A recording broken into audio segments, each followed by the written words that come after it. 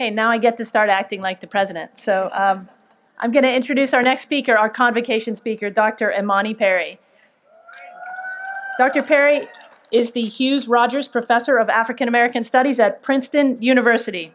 She's the author of the books More Beautiful and More Terrible, The Embrace and Transcendence of Racial Inequality in the United States, and Prophets of the Hood, Politics and Poetics in Hip Hop. She's also authored numerous articles in law, cultural studies, and African American studies. She has 2 forthcoming books. One explores the history of the Black national anthem. The second looks at gender, neoliberalism, and the digital age. At Princeton, Dr. Perry teaches race and the American legal process, law, social policy, and African American women, Masters of the 20th Century, Lorraine Hansberry as well. She has affiliations with Princeton's Law and Public Affairs program and its program in Gender and Sexuality Studies.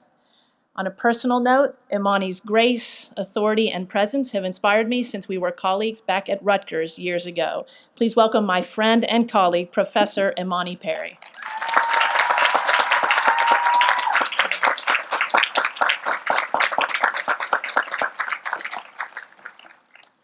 Good morning.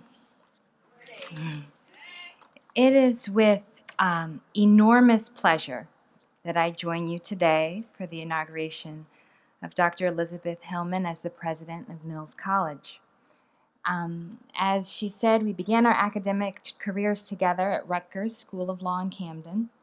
She'd been there a year before I came, and she was an immediate source of kindness, humor, integrity, sincerity, and friendship during my years there. We both departed and experienced various transformations in our lives as life goes, and years have intervened. We haven't seen each other, and yet when I received this invitation, I immediately agreed to come across the country for 24 hours at one of the busiest times of my year and my children's year, and I did so because I know Beth to be someone of such exceptional character in addition to her brilliance, that for me it is truly an honor to witness this turning point in her life and in the life of this extraordinary institution. So my talk today was spurred in part by a quotation from a writer who I'm currently researching, and I had the great pleasure to meet one of your Board of Trustees members, Margaret Wilkerson, who is the essential Lorraine Hansberry scholar, so I hope I don't say anything wrong about her today. But I was spurred on by a quote by Lorraine Hansberry. I'm sure most of you are familiar with at least one of her works, A Raisin in the Sun. She was a groundbreaking Black woman playwright, born in 1930, lived a complex and beautiful and short life, dying of pancreatic cancer at age 34. She traveled as an activist for peace to Uruguay. She's one of the people who facilitated the Kenyan airlift that our president's father came to the United States on. She wrote essays, articles, plays, and poems, and was deeply connected to some of the most impactful artists and thinkers of the 1950s. She was passionate and brilliant as an activist and as an intellectual, as well as an artist. And so, as you can tell, I adore her. She is a heroine of mine. But she has this one quote that kind of bugs me. So I know you were expecting me to say something inspirational that she said. But this quote gets under my skin. And it's this. She said, "Eventually it comes to you, the thing that makes you exceptional, if you are at all, is inevitably that which must also make you lonely." And the quote bothers me not because of the description of loneliness. Loneliness is an unavoidable part of the human experience. In fact, in moderation, it is a gift, a reminder of the preciousness of human connection and intimacy. In their absence, a necessary opportunity for reflection during which we access our deepest recesses, our hurt, our questions, our doubts. I understand loneliness, but I have trouble with an idea of exceptionalism as a marker of excellence and importance. It is an idea of relation with others in which you are the exception to the rule. Now, the word extraordinary, which is part of my title, can be used in the same way, but it doesn't quite have to mean that. Because what it means at its root is being in excess of the ordinary, reaching beyond the ordinary, and that's not necessarily exclusive.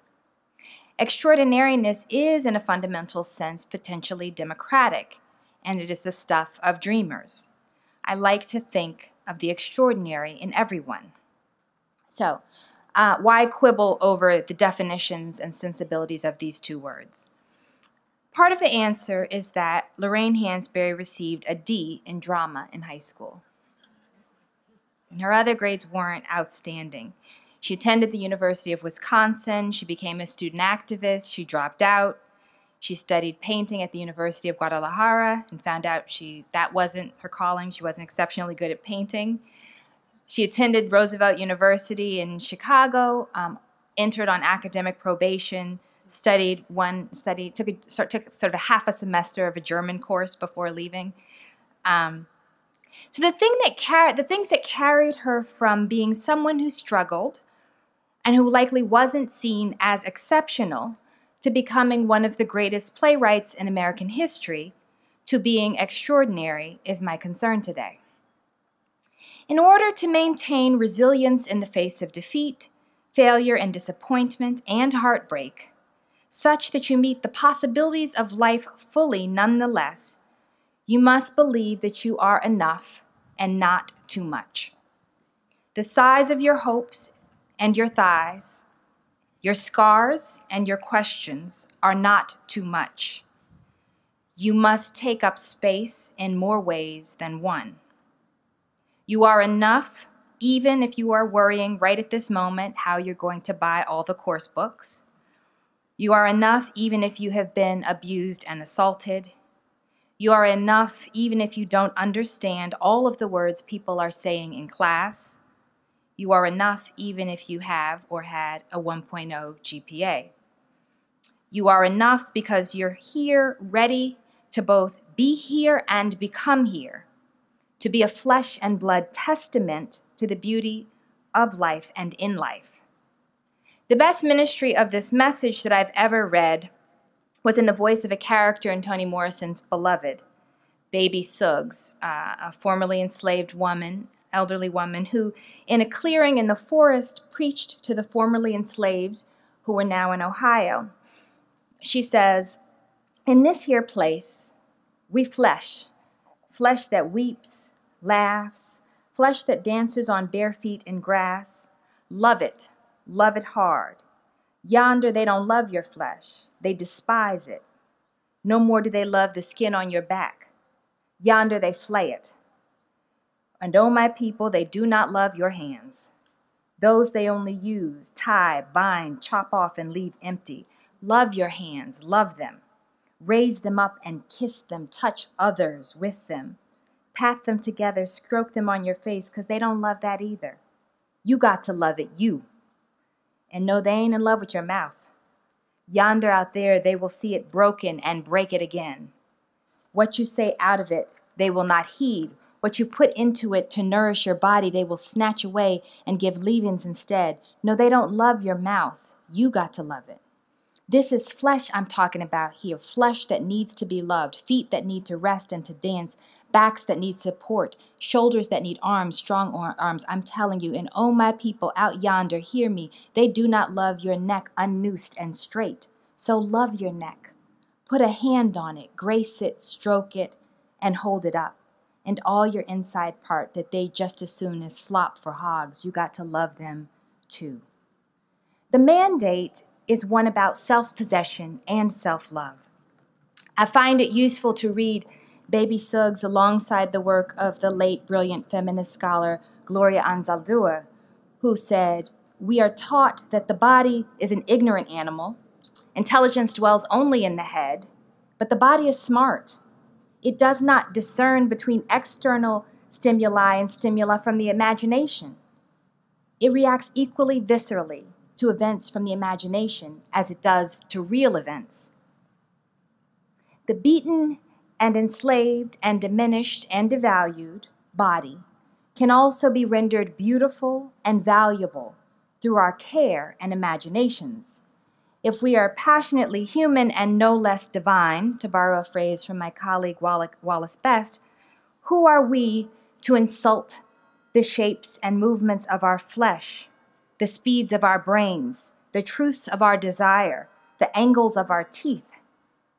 Anzaldúa was disabled by a severe endocrine disorder from birth.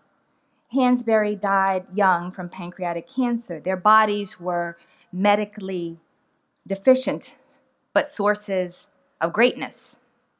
As someone who suffers from several chronic disease disabilities myself, it means so much to see my body as the potential source of something great instead of as something failing. We are all enough and never too much. When we talk about the idea of equality or justice in our society and world, often we are also talking about reaching towards a radical acceptance of each other, of the fundamental common state of the human condition, one that rejects the idea that the accident of where and to whom I was born and how I was born makes me better or lesser. Radical acceptance of the commonality of our human condition makes bigotry untenable. It makes me know that the fact that I was born on one side of an arbitrary geographical line doesn't make me any more valuable than someone born on the other side. I believe Anzaldúa's words when she said, "Borders are set up to define the places that are safe and unsafe, to distinguish us from them. A border is a dividing line, a narrow strip along a steep edge." Whatever your beliefs are politically, I hope you will embrace philosophically the benefit of recognizing humanity across borders and across difference. Once we radically accept one another, we reside on the borders, in the borders to some extent, meeting others at the crossroads. Radical acceptance makes me know that who I find beautiful and desirable in myself, what I find beautiful and desirable in myself and others is not a metric measuring my decency any more than which hand I write with, or whether or not I have hands with which to write. Radical acceptance of all of us means we reject the diminishment of any of us. It begins with our own individual insides and then outsides and the world around us. And I think one of the most tragic aspects of this society's culture for girls and women, queer and genderqueer and femme people, generally all these groups, is that so much of it entails a ritual proclamation of, I am not enough. And we have to undo that fiction. Remember, once some teachers, several teachers, said that Hansberry wasn't good enough at writing or dramatizing, and I am so glad that she didn't believe them. But then again, maybe she wasn't very good at those things in high school or college classes. And yet she still kept exploring and trying and returned to sites of failure. And there's a lesson there. Leave open the possibility that you might find your footing in endeavors that seem uncomfortable or nearly impossible at first. One of my favorite observations in a memoir written by Rita Marley, the widow of Bob Marley, in her memoir, she says, "Everything important that ever happened to me in my life was unexpected." And I agree with that. I would share that sensibility. But in order for that to be true, one has to be open to the unexpected in herself and in others. And that's where we ought to turn to thinking about community. Communities are always interdependent. We're always locked in relationship with others. But that interdependence is not always healthy or good. Sometimes we're locked in relations with our families and communities, cities, nations that are, in a word, dysfunctional. But what I know of Mills and its traditions, and being here with you all, particularly the current students, you're just extraordinary, just beautiful. What I know of Mills and its traditions and what I know of your incoming president, you are more than capable of sustaining, protecting, and extending a culture of healthy interdependence here. A healthy interdependence allows us to explore, to be vulnerable, to question, falter, and transform. It doesn't cage us, any of us, into narrow boxes. The community is what makes your personal extraordinary possible. It makes space for you, and it witnesses who you are and who you become if you're open. Community is the single most important aspect of a college or university's existence. When Lorraine Hansberry finally made her way to New York, where she would achieve fame, she began working for a small newspaper titled Freedom, started by the famous singer, actor, and activist Paul Robeson. She wrote book reviews, film reviews, poems. She took classes at the Jefferson School of Social Science, which was sort of a fledgling left-wing school with W.E.B. Du Bois, known as the father of American sociology, amongst other distinctions. She found people there who would hear her and teach her, help her discipline her ideas, and hold a mirror up to her growth lovingly. Now, for someone to hold a mirror up to your growth is not the same thing as telling you that everything about you is perfect and great. Those types of mirrors are only in fairy tales. Who is the fairest of them all? That kind of mirror. A good mirroring is one in which you receive and are given honest, loving, and respectful reflection, one that will be sincere and kind, if not always accolades. That's with friends and educators and administrators and co-workers and all the loved ones who are on this journey with you. Your communities is beyond school, of course. We all belong to multiple communities.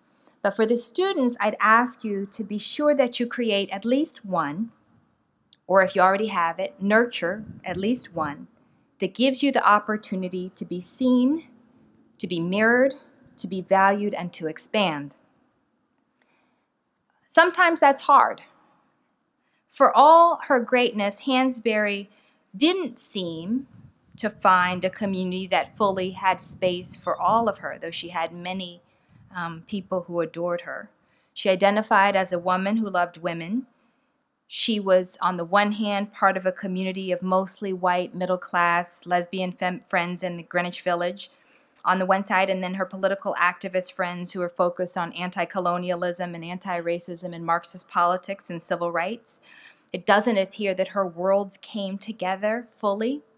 And in that way, you can imagine a deep well of loneliness could have emerged and not feeling fully seen and understood in her various worlds. And perhaps this is why she lived so much in books and ideas and words, in the imagination and the intellect, which, while never the same as other people, do pulse with possibility. They shape you, they grow you up, they help us, as James Baldwin famously guided, to go the way our blood beats, even if not everyone around you or not everyone who you love understands. And perhaps that's why James Baldwin, who's one of perhaps the greatest essayists in American history, became one of her best friends. He too was often betwixt and between. Perhaps they recognized in each other something even deeper than what they got from larger communities they occupied. Which brings me to my final point, which comes from another quote by Gloria Anzaldúa, who once said, "Caminante, no hay puentes, se hace puentes al andar." If the bridges aren't there, you build them as you walk. To do so is extraordinary. Anzaldúa, like Hansberry, like Baldwin, used language that made her language, her people, take up space, brought her communities together in her work. What others deemed to be their failings became important fonts for their genius. So I've taken a few detours on this path, but I hope the journey I'm trying to reveal is somewhat clear. Come as you are. Revel in who you are. Be in the world and for the world. Be a beacon, build bridges. And as the saying goes, find your tribe and love them hard. Armed with them, your imagination, your passion, and your labors, be extraordinary. Thank you.